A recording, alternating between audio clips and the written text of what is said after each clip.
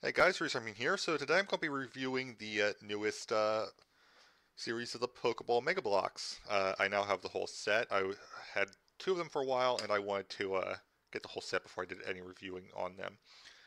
So we're going to start with the simplest ones first. We have ekans, and and like that they did all joint pieces here. And I think I'm speaking way too loud, aren't I? Sorry about that. I like that Ekans is made entirely of joint pieces. I just wish that the pieces were a little bit thicker. My sister mentioned that it seems too thin for Ekans, and I agree. Because most noticeable when you see the head there. But I do definitely appreciate that it is a completely posable Ekans. Because, I mean, you can easily do a non-posable one, and it would still look good, but this allows for a bit more playability. See, we've got Ekans' eye there, we have the open jaw, you can see there's a tongue piece there, and not too much more you can say about Ekans. So, while I wish there was a bit thicker of pieces used, it is a good representation of Ekans, and you can get to rest on the Pokeball, though it does take a bit of work sometimes. Uh, Ekans is one of two that cannot actually attach to the Pokeball in any way.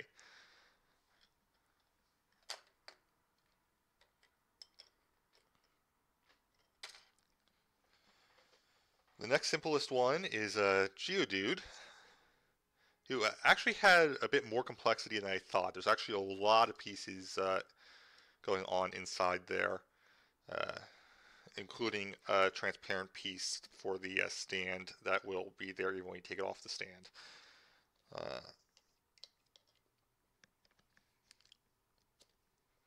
Whoops, that wasn't supposed to happen. There we go. I accidentally pushed the stand in all the way. But you can see we've got Geodude's face there. I'm not entirely sure I have the back on correct. I think I do. We've got the fists here, which are... I'm impressed with how well designed it is. The fists were something they could have easily just done one single piece and been done with it. They actually uh, are made from a good amount of pieces to allow for a more accurate fist. So you got the thumb and the fingers over here. And as you can see, you can move the arms up and down, and the hands forward and backwards.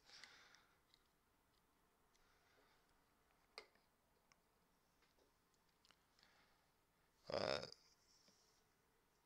Next, we'll take a look at Paris, which, as far as looking like the Pokemon goes, Paris does a really good job. I am impressed with this one. Uh,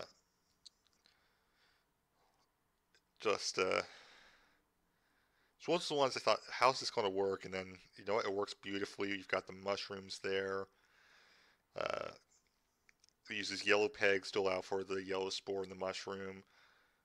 And we've got the six legs, the front two being claws. And you can move them. In fact, I think these claw pieces might be new pieces. I'm not 100% sure. Uh, Certainly not in any set that I've had for Mega Bloks before. Paris is the other one that cannot actually attach to the Pokeball. It's got a completely round stomach, but it is shown just to rest on top in the instructions.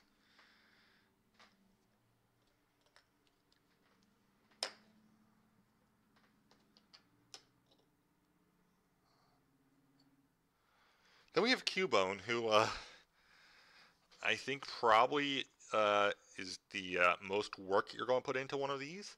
That's the Pokeball set. I mean,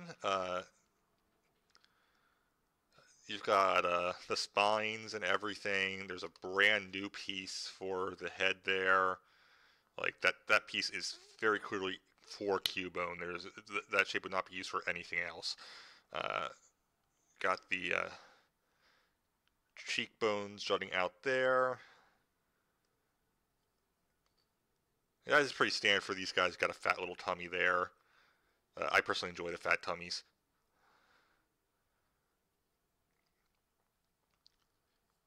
Get the tail attached to the spikes.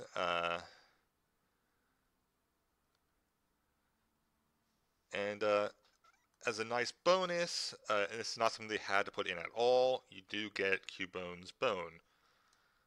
You could easily just go without the bone there. It's not required to breed as Cubone, but it's a nice touch, and I appreciate it. Cubone also has a piece underneath that allows him to stay attached to the Pokeball, lifted up a little bit. Probably a lesson they learned from Machop.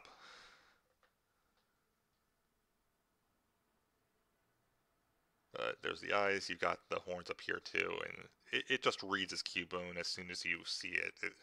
So it works well. And that's the important thing. These need to read as the Pokemon. They don't have to be the best things ever. They just need to be able to read as the Pokemon. And the next one I'm going to do is going to show that. Because while I like Rattata, it kind of suffers a little bit from the same problem Eevee did, where it's just a bit too much.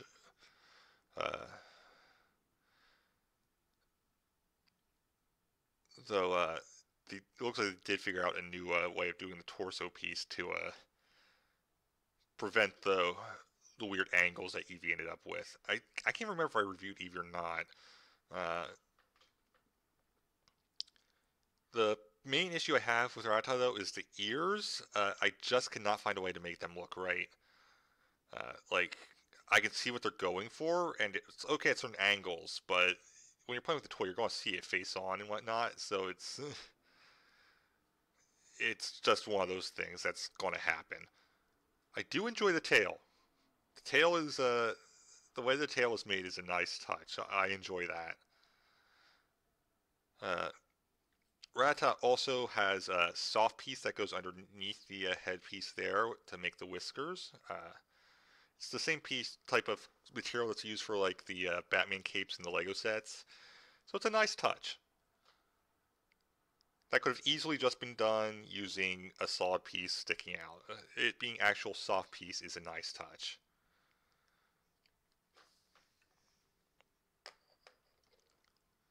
And then the final one, and probably the one that looks the most like what's supposed to,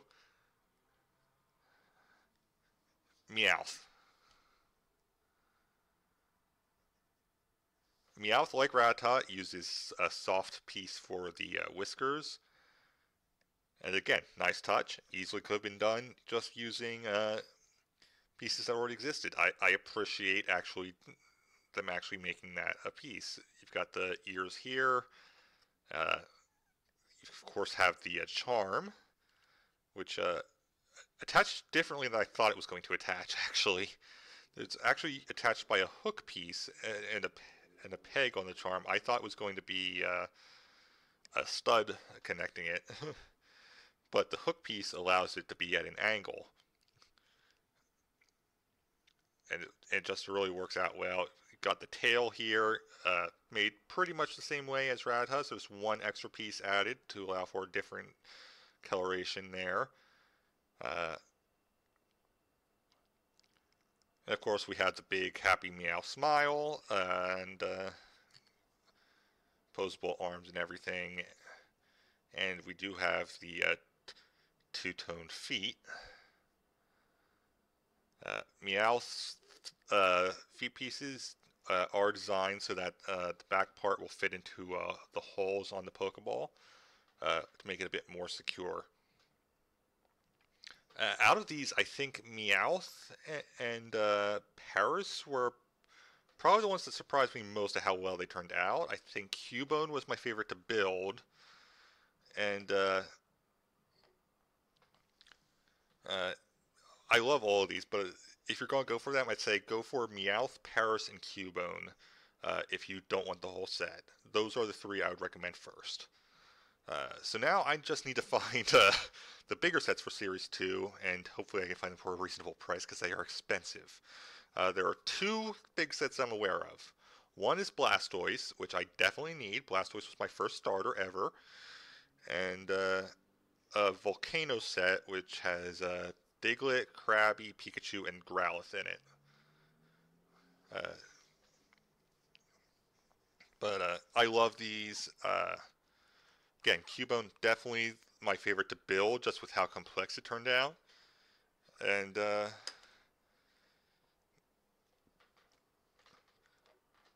you guys for watching. I'll see you guys next time. Have a great time wherever you may be. Bye, guys.